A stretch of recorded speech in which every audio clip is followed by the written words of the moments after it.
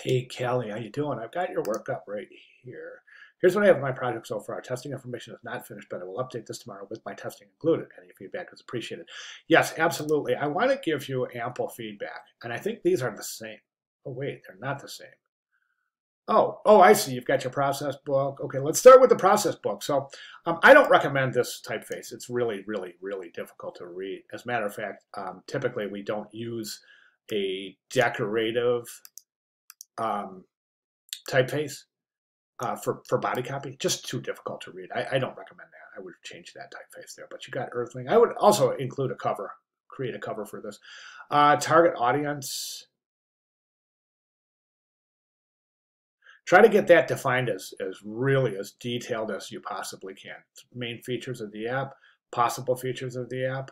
Also, you want to get in there and really take a look at what is due here. You want to set this up, all right? You want to include your background information, all of your research information.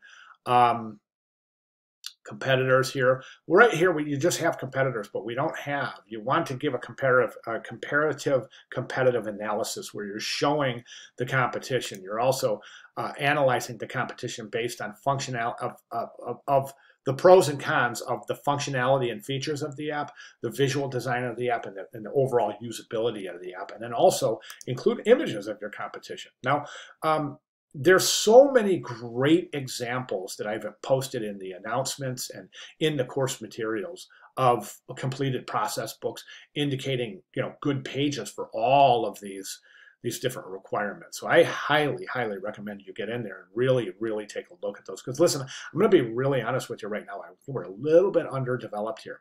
So you've got your personas and scenarios, but these aren't personas, or these are just basic storyboards. Okay. So what you want to do is you want to establish your personas first, okay? But before you establish your personas, you're going to have to establish your target market to a high degree. Then you take the basic demographics from your target market and you develop a persona. The persona should be extremely, extremely detailed. 3 personas. Each persona should have a scenario and a storyboard associated with it. Again, take a look at some of the examples. The treehouse example doesn't have storyboards, but the examples in the course announcements do. So you definitely want to take a look at those scenarios and storyboards. That's a really important part of what we call empathy, and it's one of the most important stages in all of design thinking. So we really want to show that. Okay, so this is what to do next week. Okay, so this is all the stuff that's due. You want to take a screenshot of that. This is in the course announcements, but this is what is due for the process book, okay? Note that the items in asterisk are optional, but highly recommended. Okay, so this is a minimum. This is a minimum of what I'm looking for in the process book. So all of this needs to be included. Also, we need to include your clickable prototype. I don't see any mock-up pages, or I don't see any clickable XD files, or even interactive PDFs, or created clickable prototype in Adobe InDesign and exporting to PDF. That's demonstrated in the course announcements right here in this click-through prototype example. So we've got to get all that stuff in place. Okay. We're coming down to it, Callie. We're really coming down to it here. This is due this week. We start our group project next week. So in a perfect world, everybody will have this complete and submitted so that we can concentrate and put our efforts towards the group project. So I think we have a lot of work to do here.